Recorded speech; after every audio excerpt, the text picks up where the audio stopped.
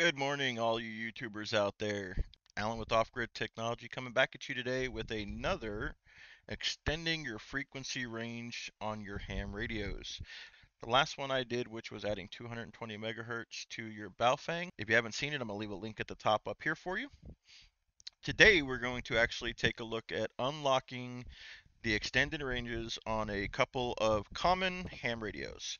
And I know a lot of us out here, we use GMRS and ham interchangeably. Me personally, I have several GMRS radios. I do have my GMRS license as well as my technician license. So, when I go out and about, do I carry two radios on me? No. Now, it is illegal to transmit on these radios unless in case of an emergency, so keep that in mind. However, if you're out and you have one radio on you and say you've got your ham radio on you that day and there's an emergency and you can't get anybody on the ham bands, but you've got someone listening on GMRS, you better damn well be able to transmit on it because that could be life or death, right? So today we're going to take a look at the TYT UV88, the Yaesu FT-4XR, as well as the Wouxun KG-UV9PX, which I got from Better Safe Radio. This is one of my favorite radios, guys. If you do not own a UV9P or a UV9PX, definitely get yourselves one. Reach out to Better Safe Radio. He's an amazing guy. He will hook you up.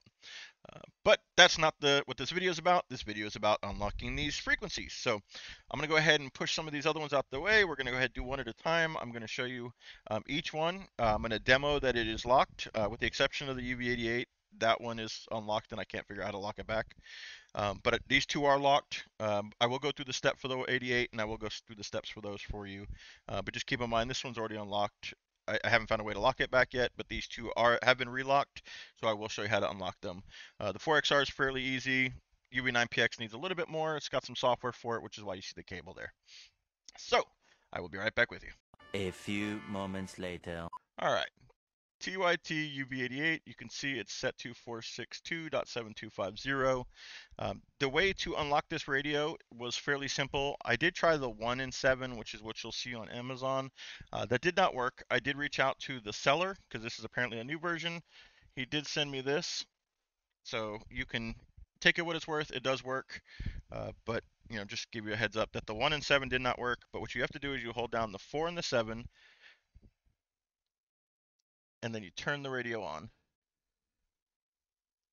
It'll go through its startup. You'll see that we still have 462.7250 there. Now, I've got this radio in the back set to that channel. And I have keyed up off air, so you guys don't have to worry about that. But I'm going to go ahead and press the PTT button. And you can see it lights up the radio in the back. So it is transmitting on 462.7250. Very easy radio. All right, so next up we have is the FT-4XR from Yaesu. I'm going to go ahead and bring it over here for you, and I'm going to push the PTT button. You'll see that we get an error because right now we're not allowed to transmit on 462.725. This one is very simple. You can even do this one in the field. So this one is done by a code, which I'm going to go ahead and put up on the screen here. So what you want to do is you want to turn your radio off. You want to hold down your PTT and your monitor button, which is the two center buttons here, PTT and monitor. And then as you do that, you're going to want to turn the radio on. And when you do that, you're going to see it's going to come into clone mode. Here in clone mode, you're going to go ahead and enter that number. So we're going to enter 324066665. It's going to reboot. And you're going to see we still have 462.725. Now I'm going to move this radio out of the way, and I'm going to press transmit, and you're going to see the one in the back up there will light up. There we go. Yaesu FT-4XR transmitting on a band. So that's number 2. So now we've got the TYT UV88, we've got the Yaesu FT-4XR. Now for this one, we're going to have to change it up a little bit. So the Wouxun KG-UV9P and PX, there's no keypad programming that you can do for these. So it's all going to be done in software. First, I just want to let you know or show you that I am on GMRS channel 22 on the top here. I'm trying to transmit. You see that there is no antenna showing up, so this thing is not transmitting, plus the radio in the back is not letting up. All right, so what I'm going to do is I'm going to switch you to the desktop, and you're going to see there's an application here called the KG-UV9D Plus R1. Now, this is a frequency editor that I found online that will allow you to edit not just the KG-UV9D, but also the P and the PX frequency limits. So what you're going to do is you're going to make sure you have your port selected. Mine's port 5, which is what I have the cable in.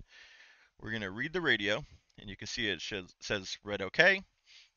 Shows you your 2 meter right here, which is your 150 megahertz. Your receive for your upper and lower, and your transmit is set to 144 and 148.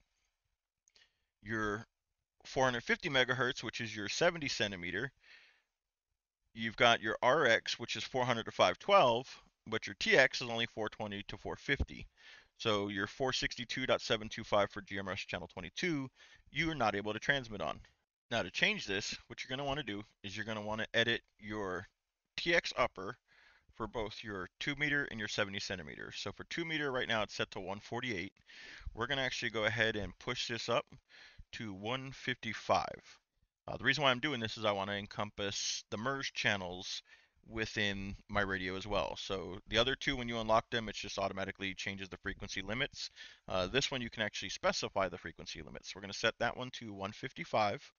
And then for the UHF, I want to encompass everything up to 470 megahertz, which would include your GMRS repeater channels, 467, as well as your simplex channels. So just that little change right there to the TX upper here and the TX upper here. We're going to go ahead and click right. You'll see that the right's okay. And we're going to switch back to the desktop. And as I write it again here, I'm going to show you just what it does. You'll see it'll reset. Now you can see we're still on 462.7250 megahertz. So now I'm going to go ahead and key up. And you will see we transmitted on 462.725. The radio in the back came on. So yeah, guys, just as with the 220 megahertz on the Baofeng, you can now unlock your UV88s. Excuse me, that's the Explorer QRZ1. That one you cannot unlock with this trick, by the way. Explorer UV88s right there. I did try it on the QRZ1. It does not work on the QRZ1. There's a different firmware that works on the QRZ1. It asks for a FAC ID, FAC ID, and then gives me a code when I hold down 4 and 7. You can't see that because of the lighting. But yeah, I have reached out to QRZ. I haven't received a response yet, but if I get a response, I will show you those. But guys, I mean, unlock your radios for emergencies. Let me know what you guys think. Do you like this kind of stuff that you're seeing with the unlocking the radios? I do have some other videos that are coming up as well. I've got some reviews coming up. As well as a update video for the giveaway. We've got a couple more goodies for the giveaway, so I'll send that. I'll have a video for that here shortly. But I wanted to keep this a little bit sweeter, so let me know what you guys think. Thumbs up, subscribe. Let's get to 1K and get that giveaway, guys. Have a great afternoon. 73.